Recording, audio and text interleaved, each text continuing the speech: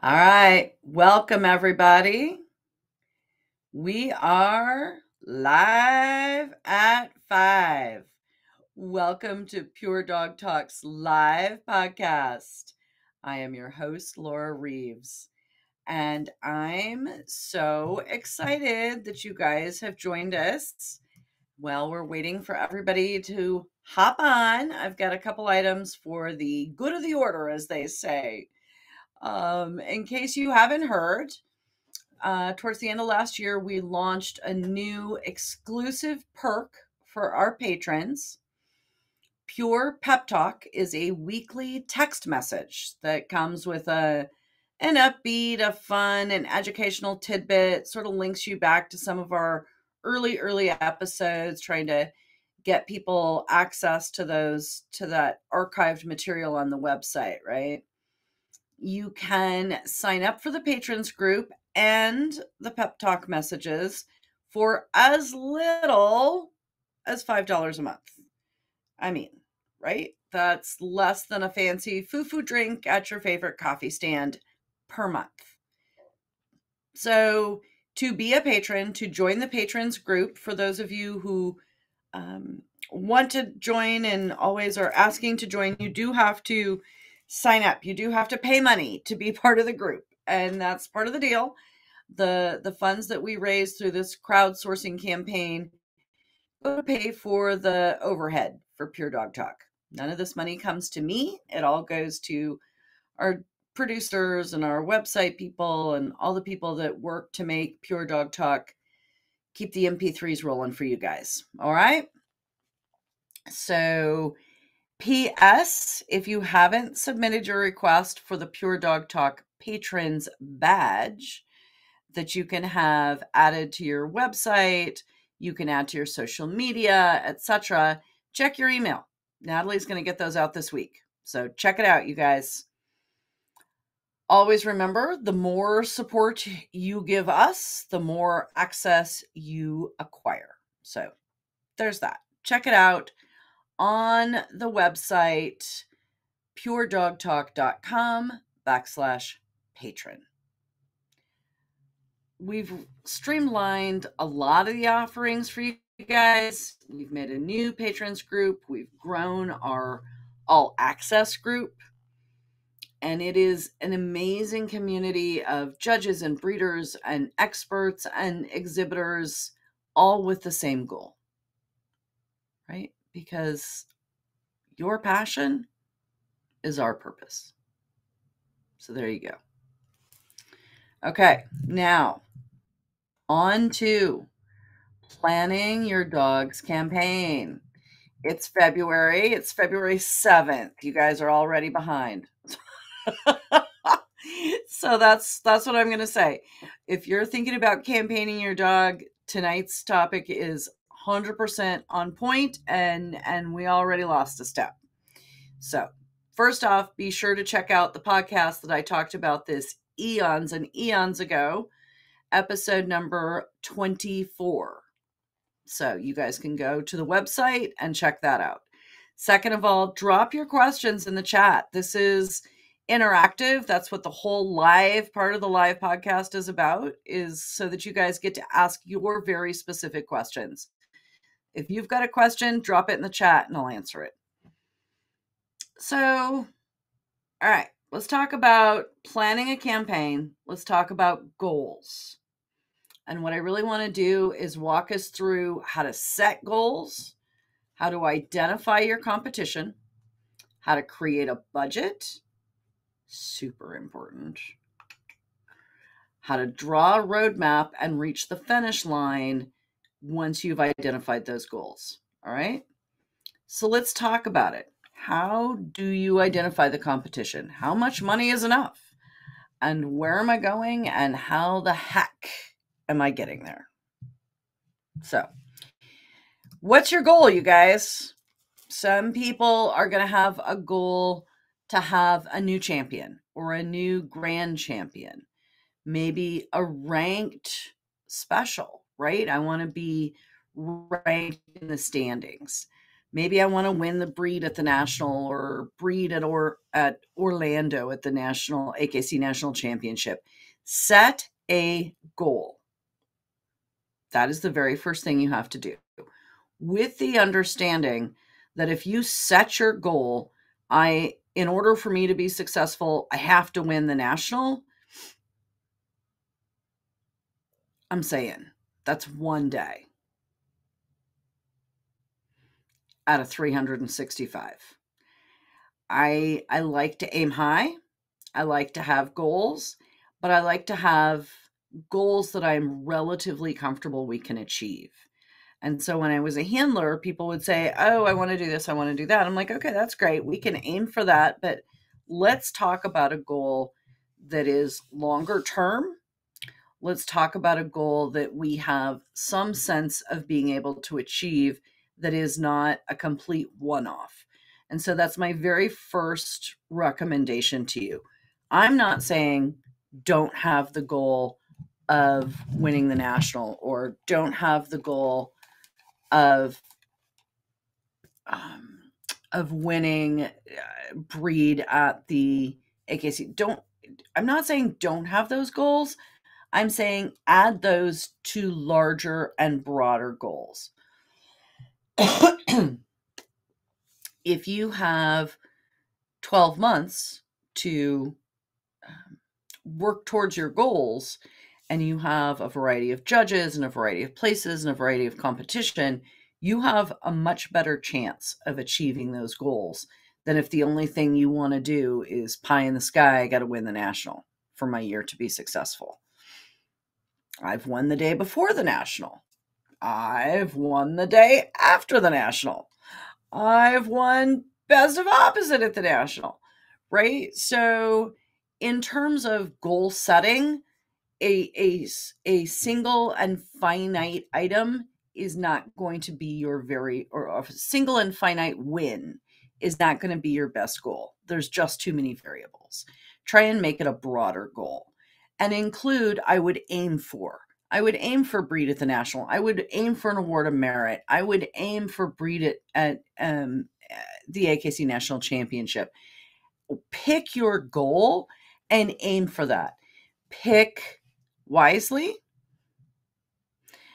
pick sensibly, pick based on your budget, your ability to travel, your dog's quality. Oh yeah, that's part of it. So one of the things that we're going to do as we start talking about what's our goal, we're going to talk about what's the dog I have.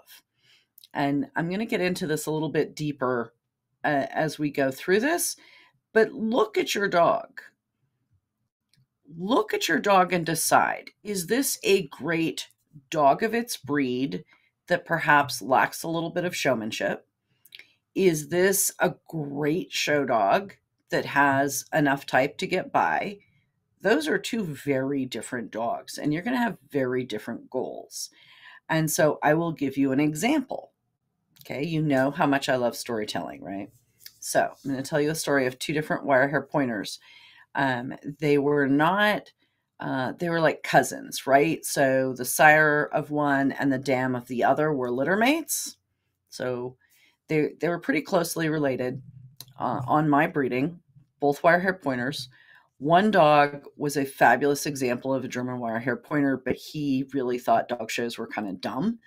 And he was the number one dog in the breed, rarely defeated in the breed ring, and had maybe 3 group placements his entire career because he just wasn't flashy. He was a big brown dog, and he thought being in the dog show ring was kind of dumb. And I will contrast him with the dog I showed a couple years later, closely related, who was a good wire hair pointer. He was not, in my estimation, in my evaluation, as good a wire hair pointer, but he was an amazing show dog, and he had electricity. And he loved to be at the dog show, and he loved to be the center of attention. And for that dog, we made it our goal to be the number one dog in all breeds. And so he had many, many group placements. He also won specialties. He also won the breed, but he didn't have as consistent a win-loss record at the breed level. But when he won the breed, he was successful in the group. He was a best in show winner, etc.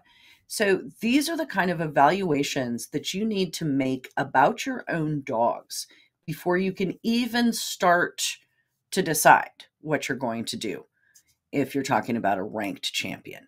If you're talking about a champion, just straight up, I want to finish my dog.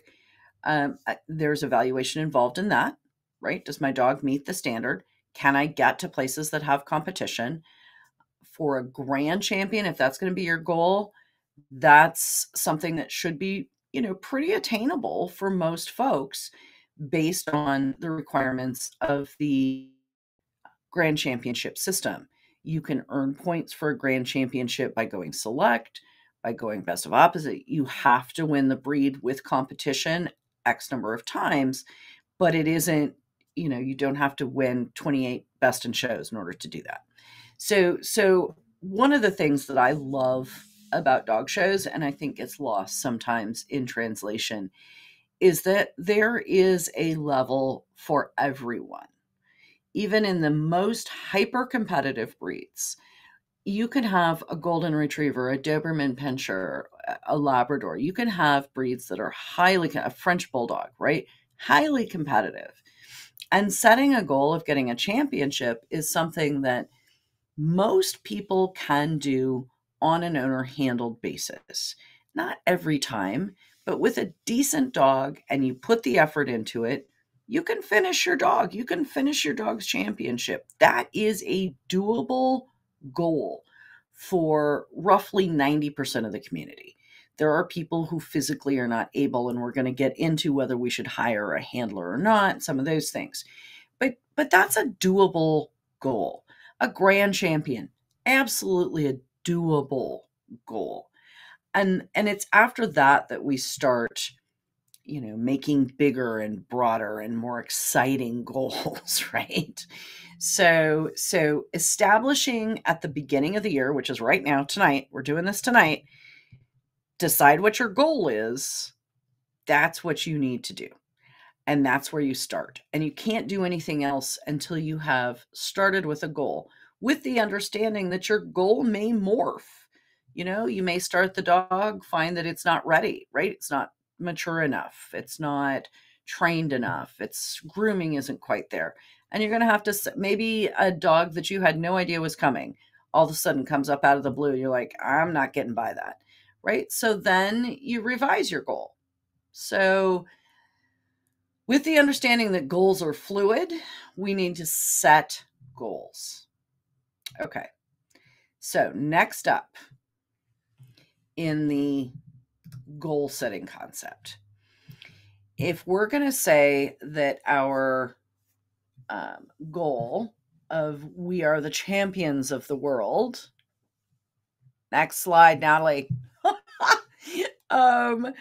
So a new champion, a grand champion, right? So our goal now and how we think about which dog shows we go to, how much travel we have to do, all of those things, we have to find competition for the breed. I saw a post from a friend of mine recently that he had to get a major on his dog by getting a group placement because there hadn't been majors in that breed, happened to be a Commodore, for an entire year. Wow. Okay, so count yourself lucky if you don't have a Commodore. But realistically, there are a number of breeds for which that is actually a thing. You need to find breed competition if you are going to finish your championship. There have got to be majors, right? So you need to look at where are the specialties going to be, where are the supported entries going to be, get on social media, get on the phone, get wherever you need to go to figure out where your breed is going to have entries through the course of the year.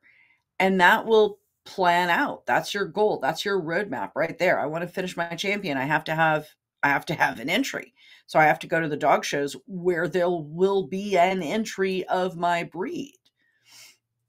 And I think one of the things that people don't really realize, that they might want to think about, is that entries in given breeds differ, 100% differ throughout the country.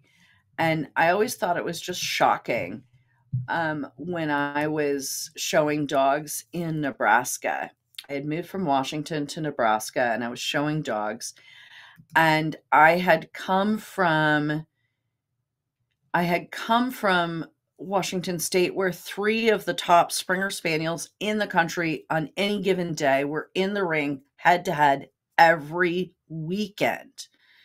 That was the reality that I lived when I was in Washington State. And I moved to Nebraska and there were no Springers anywhere. I'm like, wow. So as a campaign thing, I called up my Springer people. I'm like, really, you guys need to send me a Springer. There are none. This dog could be, competitive at the group level. So those kinds of decisions, where you are, where you go, our point schedules lower a state over. So if you live in Washington, Idaho and Montana are your friends, for example. And there are many states for which this is the case. And so look at that. Know what the point schedule is in the states around you. Know where there are points. So if there aren't any, for example, Spinoni being shown in Oregon, you may have to go to Michigan, right? Where a lot of Spinoni are being shown. And so that kind of knowledge is part of your planning as you set your goals. I got a quick question about how to decide whether to keep going with a grand champion in owner handled or not. And I think that's a great question. And I think a lot of it's going to depend on your decision making about your goals, right?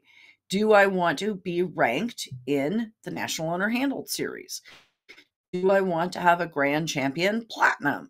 So, okay, so that's that goal setting that we're doing tonight. Set your goals, know where you are. If you've achieved your goal by March, maybe you need to bump your goal up. If it's November and you're not even halfway there, you need to think maybe you took too big a bite of the apple, right? So those are the types of considerations.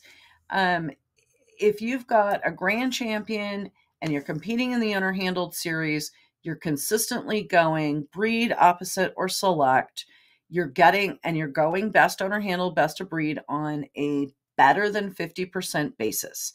That's always how I would decide for my clients.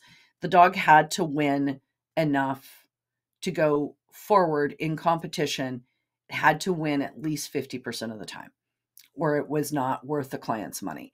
So if you're your own client and you're making those decisions, your dog needs to be winning at least 50% of the time and going forward into the owner handled group for you to think, in this area against this competition, this dog is successful and it's worth carrying forward with the money that I have to work with.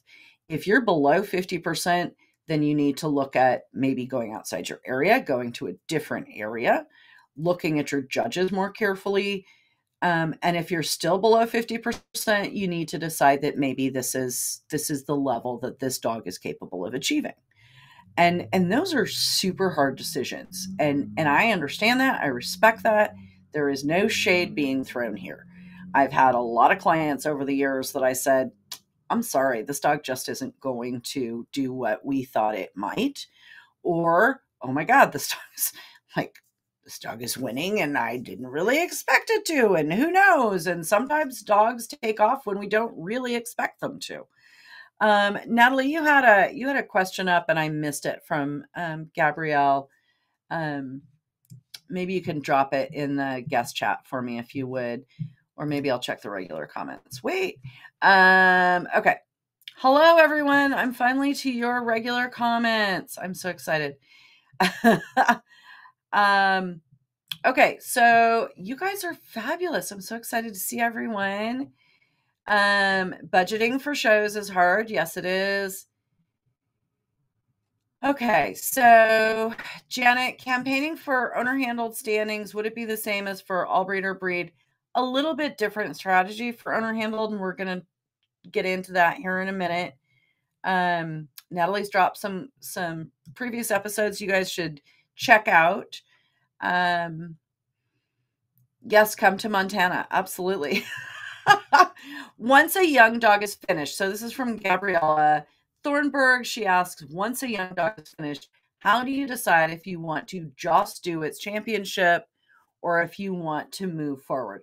So, Gabriella, I think a lot depends on the breed. I assume this maybe is either a wire hair pointer or an Australian Shepherd, guessing. Dogs sometimes need maturity to be successful at a group level or at the breed level. So if you finish a dog and it's 9 months old, probably you should go do like agility or obedience or hunt tests and let it grow up. This is the kind of decision making, and every breed is different. Wire hair pointers are often competitive at 2 to 3 years old. Spinoni are frequently not competitive until they're 4 to 6. And so those are the types of things that it needs a mentor. It needs someone that understands your breed. You need to look at the landscape. Is there a dog in my breed that's going to be running for the number one all breeds? I don't probably want to spend my money going head to head with that. That's silly. I can wait until next year. Right. So those are the kinds of decisions that you're going to start making once you finish a grand championship or any of those things. So Gabriella, if you're just going for a grand championship, a young dog can frequently pick up, selects or any of those sorts of things. And I'm more willing to do that with a young dog to aim for a grand championship than I am to aim for a serious campaign at the all breed level. Okay.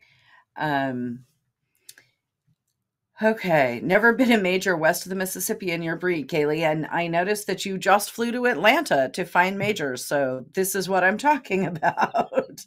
Exactly what I'm talking about.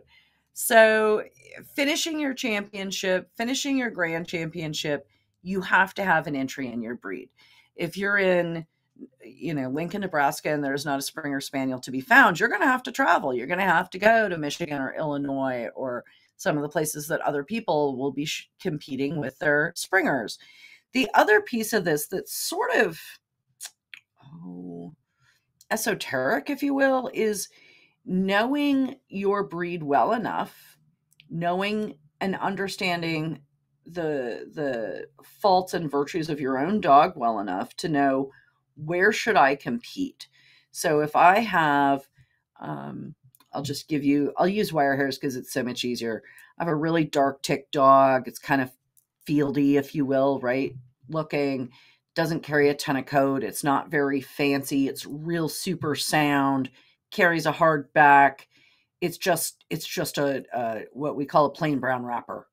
I'm not going to go show that dog in Florida. I'm not.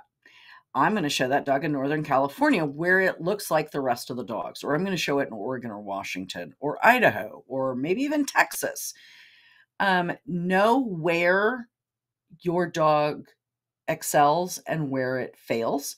Know where in the country the breed looks like yours and doesn't.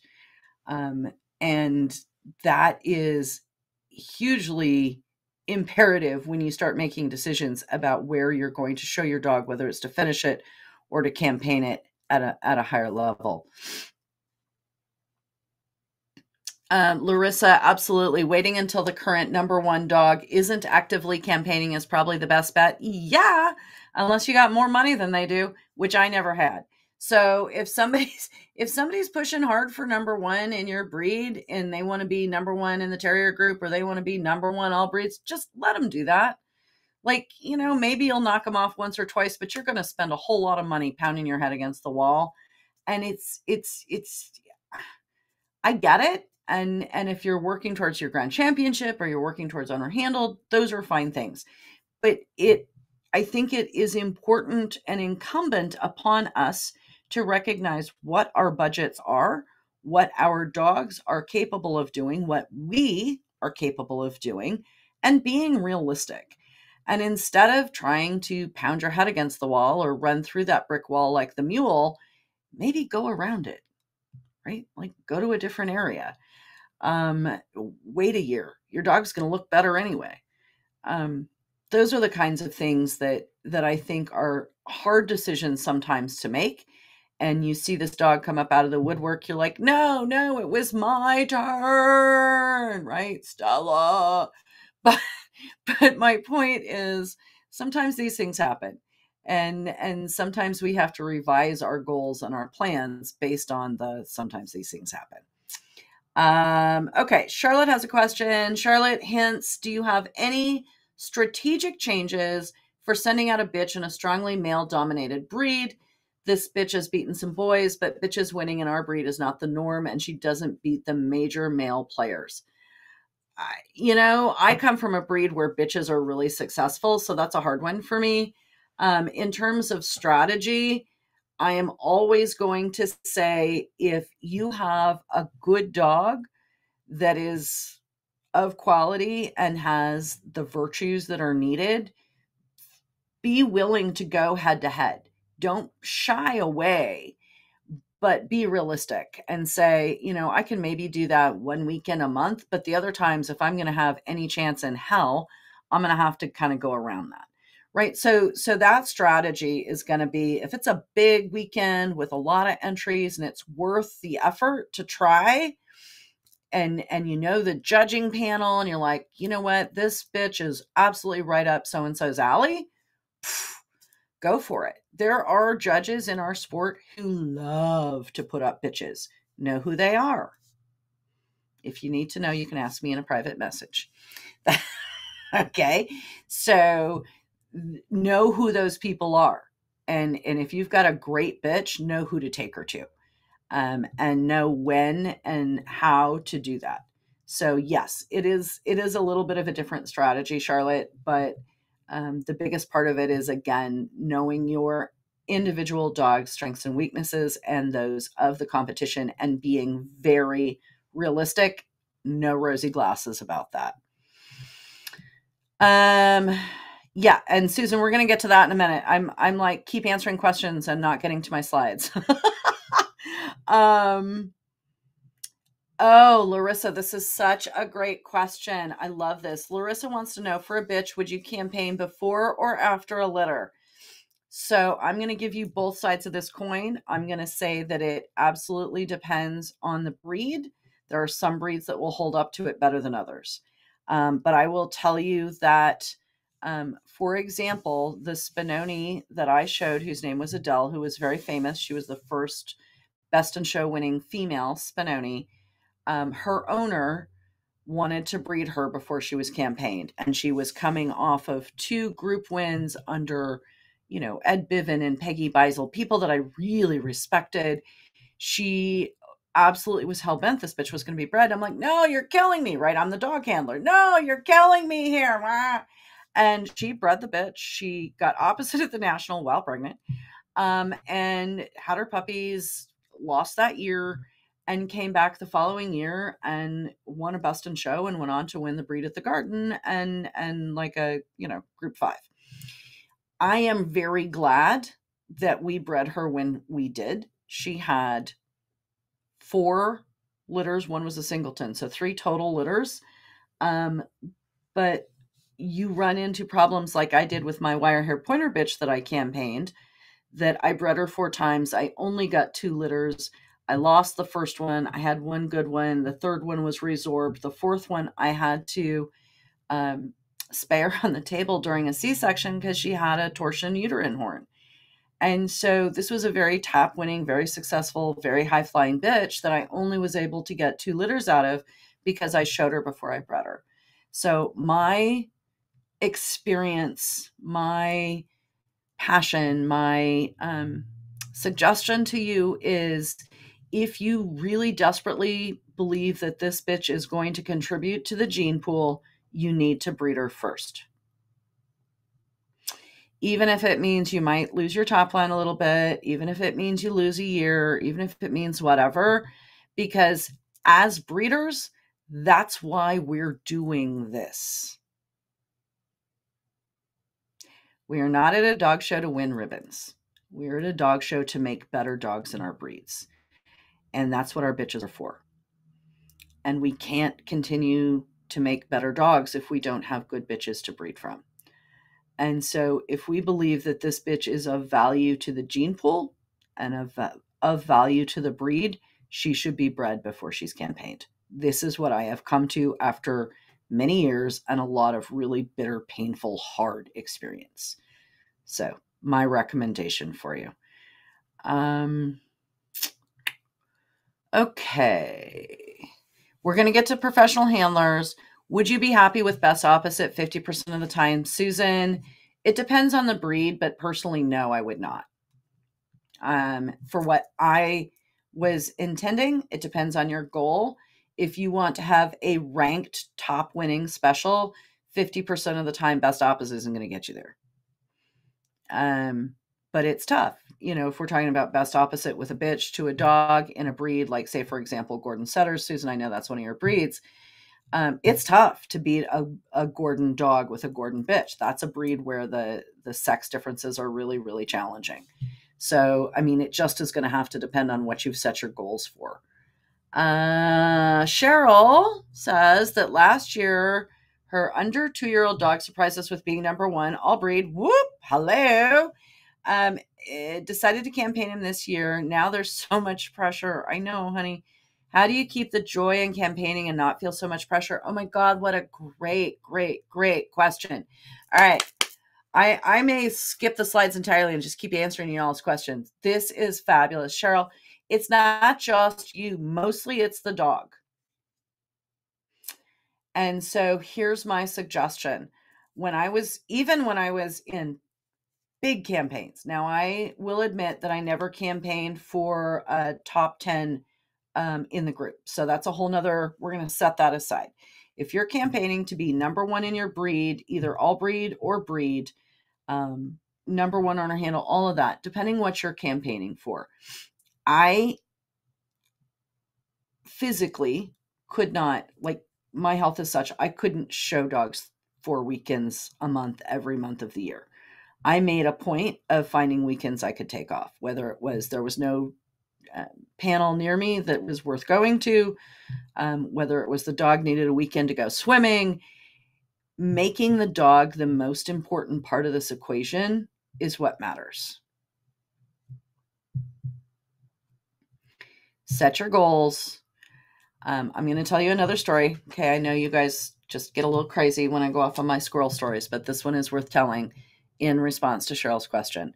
The first Spinoni that I campaigned was a dog by the name of Spamonti. He was a wonderful, beautiful, fabulous dog who I adored. But he was, as many Spinoni are, not really perfectly suited to being a top special. And his owner wanted to show him as a special and campaign him after he finished his championship. And I told her flat out, I will show this dog until he tells me he's done. And we had the funding for this. I had a 2-year run with this dog. And I took him to the garden and I showed him at the garden and I drove him across country to do it from Oregon to New York and back. And the dog was done. The dog told me he was done. He was physically, mentally, and emotionally over it. He'd had it. He did not want to do it anymore. That was in February. I was supposed to show the dog through May at the National, and I stopped in Utah on the way off and said, it's not worth it. This dog is done with this. We have to, as owners, as breeders, as handlers, as whoever it is, we have to understand that the dogs have to come first. And if we cannot make that decision, we have no business playing this game. I don't care who you are. I gave up a lot of money, but that was the right thing to do for that dog. And we all need to put that in the forefront of our thinking when we decide what we're going to do with our dogs. Be willing to cut bait. Cheryl, and if you're the one that's crazy and not the dog, I feel like that's probably the same thing. right? Like, you need to decide for yourself how much value it brings you. How crazy are you willing to make yourself? If you believe strongly enough in the process, I strongly recommend surrounding yourself with really, really supportive people, not doing anything other than focusing on you and the dog and blanking everything else out. It's real easy to get caught up in the, for lack of a better word, happy horse shit that dog shows can bring to us. Don't let the turkeys get you down as a thing. Focus on you, focus on your dog. If the dog's happy and you can hold it together, then that's what counts. If you can't, if it's making you too crazy, I mean, buy a tiara, go on a cruise. We're supposed to be doing this because it's fun. And if we're not having fun doing it, we need to find a way to make it fun, or we need to quit doing it. So my encouragement is find a way to make it fun, make bets with yourself, have a friend, have a stable pony for you. I've had stable ponies for dogs. Have a stable pony for you.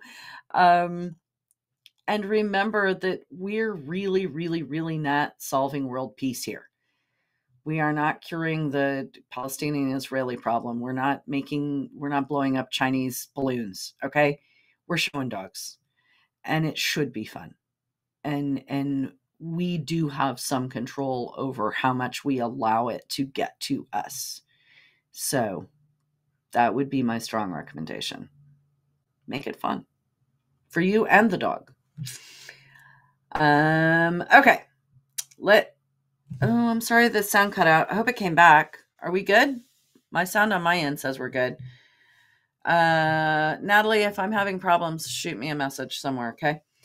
Find a way to make it fun. Yes. Okay. All right. We got a little bit distracted. Where are we? Rankings. Okay. Are we ready for rankings, Natalie? Excellent. So breed, we just talked to a lot about this. Breed, all breed, group, all of those. There's all kinds of places you can rank your dog. You can talk about ranking a dog in junior showmanship. I mean, it's one of the things that I personally find as a distraction in AKC dog shows is this constant fixation with rankings. I have to be number one. And as a handler, I was very focused on it. Trust me, I get it. But I do feel like we can lose sight of the dogs in the quest for the madness. So I caution against that. If you want to make we talked about this a little bit, Timmy and Luca, right?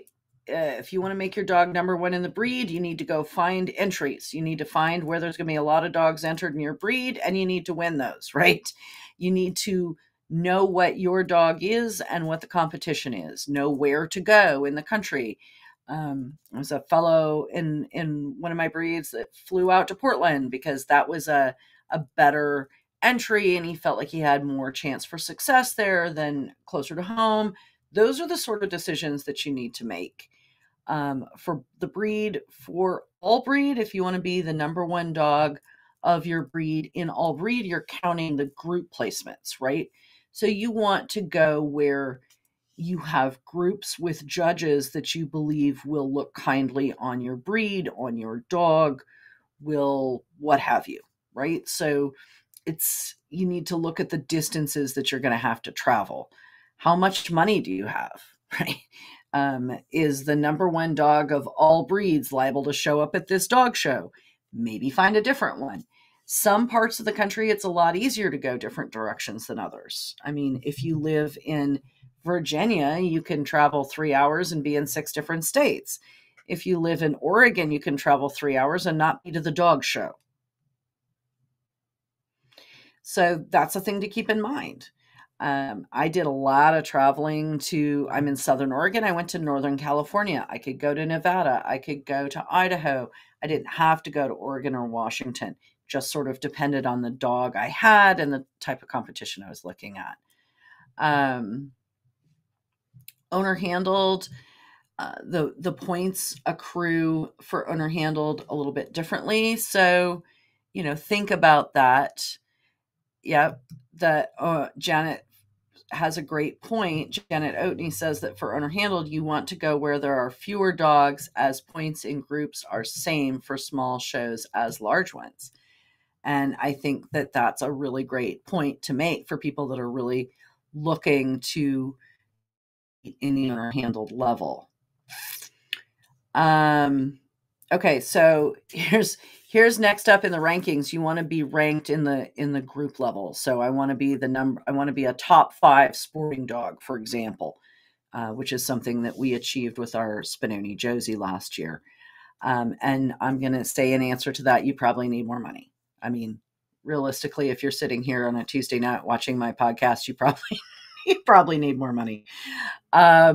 So Susan's comment, how do you find a sponsor for the dog you want to special? And when you find a sponsor, what do they usually want in exchange, is very apropos to this particular point on my PowerPoint here, which is if you want to be ranked at the group level, you need to find more money. Finding a sponsor is not something that you do just like at the snap of the fingers. Typically and generally speaking, sponsors come with specific handlers. It's a fact. I'm not trying to pick on or exaggerate anything, but I can tell you that the times that I had really successful dogs, if owners wanted that dog to have a backer, most of the time they had to go to a different dog handler. So some of those clients agreed to that, and my dog went away to a different dog handler. And some of the times the owners figured out a way to manage it in a small group of their friends and compatriots. You do you, man. I will caution anyone out there, having been down this road more times than I care to discuss. There is such a thing as selling your soul to the devil and wanting to succeed badly enough that you agree to something that is not in yours or the dog's best interest. And so be aware of that, is what I would say. Know that the dog always has to come first. And, if you are inclined to say, I want to be associated with a big winner, and you're comfortable with where the dog will be shown and how the dog will be shown and who's going to show the dog, then do it. Absolutely. I mean, there's some great handler teams out there. And if you've got that amazing dog that the fancy should see, they should see what a, spectacular twizzle hound looks like. Do it.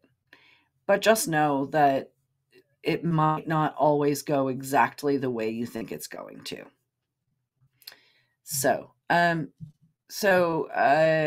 thanks, Natalie. We're moving on to our next slide. It looked like our slides might have been taken over by demons, but I think it was just Natalie accidentally hitting the mouse. So this is where I think is a good point to talk about our who shows the dog, right? It is exhausting, Charlotte. I've campaigned dogs even at a minuscule level of what is available, and it is absolutely exhausting. I have good friends who have run for top dog in their group or top dog all breeds, and including a dog that I had some involvement with this last year, and it's exhausting. There's no question about it. And so there's a reason they call those dogs special. They should also call their owners special. The owners, the handlers, all the people involved with a dog that's competing at the level of top 10 or top 5 in their group, those people are cut from different cloth than just, the average run-of-the-mill person. And that's okay. And more power to them. I'm not that person. I never was. I didn't want to be. And it is exhausting. But if you have that special unicorn that you would like to see move up in the world, we can talk about owner handled, which I understand is what most of us do. and professional handling, which is what I used to do. If you're going to show your own dog, and if you're going to take it to, Texas is like Oregon and Washington entirely. We could put Oregon and Washington in Texas and still have room. If you're going to show your own dog and expect to be ranked beyond your breed, in other words, if you think that you're going to run for the roses, you're going to go to be ranked in the top 10 in your group. If that's going to be your goal, I would encourage you to have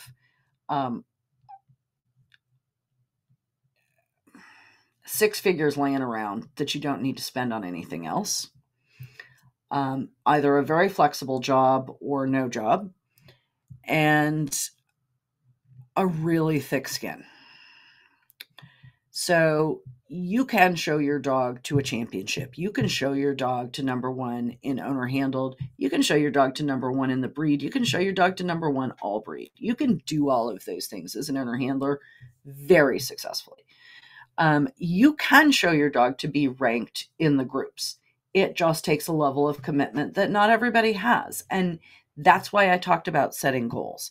If you set your goal for one thing and it's going to kill you, then there's no fun left. Set your goals that you can achieve. And if you believe that you can achieve having your dog ranked in the group, then do it. But know that it's a lot of work. Money, time, and a thick skin. Yeah, buddy. Showing your own dog, it's your dog. It's the fun that you have with your dog. I showed early on in my handling career, before I was famous or anything else, I showed a dog that my mom bred and she and I owned, and that was my first best in show dog. And we had a lot of fun. Had a lot of good time with that dog. If you're doing it on your own, it might cost more. I know that sounds a little bizarre, but when you have a handler, you have to pay the handler, but you don't have to take time off work. You don't have to go to the dog show yourself. And the handler may be able to access shows, entries, panels, all the things that you just can't. And they may very well have more success in the amount of time and the amount of money that you have available than you could necessarily have on your own. If you can handle the dog on your own, go for it. I 100% believe it, support it, encourage it. But here's the deal. Don't think you're getting beat because handler, right? You have to out-handle the handlers. You have to out-groom the handlers. You have to out-evaluate the other dogs in the ring than the handlers. You have to know what's good and bad about your dog, what's good about their dog, and know if you should win or lose, and when you should win or lose. You need to know the judges and what they like. You need to have acquired the same amount of knowledge that a handler has, or have someone feeding it to you, one or the other. Because handlers don't just win because they're handlers. They win because they have the handling skill, the grooming skill, the ability to get to places, the ability to evaluate their charge and the other dogs in the ring, and they know what the judges like in every breed. And that is an advantage to the handler. And so if you expect to beat the handlers, you have to be as good as them in all those areas. And that's just a fact. Professional handling, you may get to your goal faster. It might cost less. You're sharing your expenses with a bunch of other people on the truck. You don't have to take time off work. You don't have to drive there. No $5 a gallon in the diesel rig for you, right? So it's a thing. You have to weigh that against your dog's going to be away from home. You just have to look at what your goals are, what your budget is, and what your time is like. As Susan said, she has a job to support her dogs. If you're going to hire a handler, as someone who did this as a living for 25 years, I know all the people in it. I know who I would hire and who I would not. I strongly recommend that you start with a list of PHA handlers in your area and a list of AKC registered handlers in your area and talk to them. I strongly encourage you to go to dog shows, watch the people that interest you, and watch them behind the scenes. Watch their setups, watch their trucks, watch them in the ring, watch them. I had somebody come up to me at one point that told me they'd been watching me for 5 years. And I'm like, wow, stalker much? But that's what is entailed. And that's what people need to feel comfortable to send their dogs with you. So know that it is a lot more than running around in left-handed circles in a St. John's suit and shiny shoes. It really is. Animal husbandry is critical, and you need to feel comfortable. If you're going to send your dog with a handler, you had best feel comfortable with that person. My strong recommendation for you. All right. Next up, budgeting. This is the big one. I know it's what everybody's been waiting for. There's still 30 some of you here. I'm saying budgeting is the piece, and it's real. And the budget's going to depend on whether you're doing it yourself or hiring a handler. But there's some things that are going to be across the board. You have to pay to enter the dog. Entry fees these days are anywhere from $30 to $35 to even $40 a day. And you've got a 5-day weekend, and you got 4 of those this month. Cha-ching, cha-ching, cha-ching. Somebody just do the math on that. Photos. You're going to want photos. You're going to want win photos. You're going to want candid photos. You're going to want all the photos you can get. A, because it's Fluffy and you want to have pictures of Fluffy because Fluffy is fabulous, and I get that. But you're also going to want to have photos for, next please, advertising. And I think that one of the things that has changed probably the most in my time in this sport, from when I started in dogs in the early 80s to today, the single most impactful change in that time is that our ads don't just have your win photo and thank you judge and siren dam and owner and handler and we're done. Okay, you can see here, Timmy. This is one of the candid photo shoots I had done with Timmy. Candid photos, advertising is much more free form than it once was. Yes, Kay, absolutely. Watch the handler, watch the assistants is 100% right, because in many cases the assistants spend more time with the dogs than the handlers do. Ingrid's question, what do you do if you aren't crazy about the handler, but the dog loves the handler? Fortunately, this is my thought on that, Ingrid. God gave us a brain to make those decisions to keep our dogs safe. There are some dogs, some individual dogs, some breeds of dogs, I might trust their judgment over mine, but not very many. So that's what I would say to that. So advertising, you need some candids. You need to, find out who the candid photographers are. You need to talk to them. You need to pay them always. So before I get any further in this, can I just say, always, always, always, always, always, always pay your bills. If you can't pay your bills, don't do the campaign.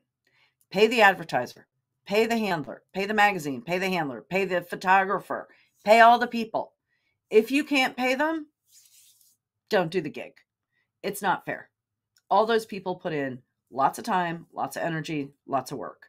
If you don't like your photo, use a handler or use a photographer that lets you see your photos before you buy them. Pay people. It really is that important. So advertising entries, like I say, $35, maybe $40 a whack. Photos, your win photos, your candids are going to be anywhere from $40 to $50 a whack. You could buy, anywhere from 2 to 10 of those in a weekend. My strong suggestion on, absolutely true, Susan. My strongest suggestion on photos, if you are at the level of campaigning your dog, do not get a photo for every breed win. Dear God, you can go broke in a hot second. At that point, once you get to the point, your dog's a champion, it's a grand champion, whatever, you've You photographed those win photo milestones. You take pictures of your group placements, and that's all you take pictures of. Get your candids, and have a couple good group win photos, and quit taking photos other than group placements. I have had dogs over the course of time. I didn't take a photo that wasn't a group one. That, I mean, realistically, there has to be a place that you just say, I can't spend any more money. So every team, every client, every handler, every owner, whatever, has to make their own decisions about how to do that. Breed wins at the national or a super fancy judge. Absolutely, Janet, 100%. But just, a breed, a photo from every best of breed win and you were the only dog, please don't do it. You will go broke in a heartbeat. Advertising, the thing to keep in mind, we've got 3 primary magazines, right? We have Dog News, we have the Canine Chronicle, we have Show Site. We also have like American Dog Fancier and I think Canadian Dog Fancier, right? The online magazines. Those are pretty much where you're going to be limited to advertise. You can do some promotion on your own social media with the understanding that that works if you have an audience that is a lot of judges, and even then it doesn't always work. Don't tag judges. Do not tag me. Do not tag anyone. Do not tag judges when you take a win photo and post it on your social media. I am very thrilled. I would love it if you sent me a private copy of that photo, but the American Kennel Club's social media policy, we get in big trouble when you guys do that. So don't feel like the judges are being mean to you. We don't want to get in trouble with the American Kennel Club. And there's, a legitimate ethics concern with that.